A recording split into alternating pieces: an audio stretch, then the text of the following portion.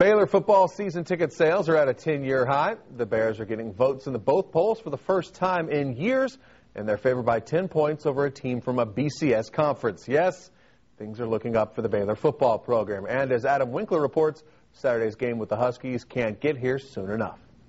By opening the season with a road win over a BCS team for the first time since 1965, we all know that Baylor started fast. But fast is the last word the Bears would use to describe the pace at which their home opener has arrived. See, Baylor is the last Big 12 team to play a home game in 2009. In fact, it's been 304 days since Baylor last took the field at Floyd Casey Stadium. It's been too long.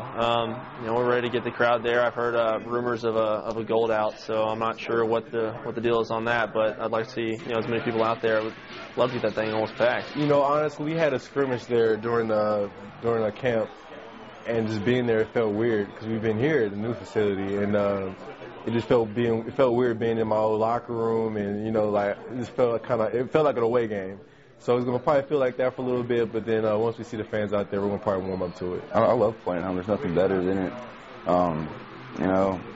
You have the routine, everything that you know is right there, and so it's gonna be fun, especially this first game. It's gonna be packed. A lot of fans out there excited. Now the Bears will be in very familiar surroundings on Saturday, but as far as the Huskies go, it'll be anything but that. This Saturday's road trip to Waco is the longest in program history for UConn. Reporting at Baylor, Adam Winkler, News 10 Sports.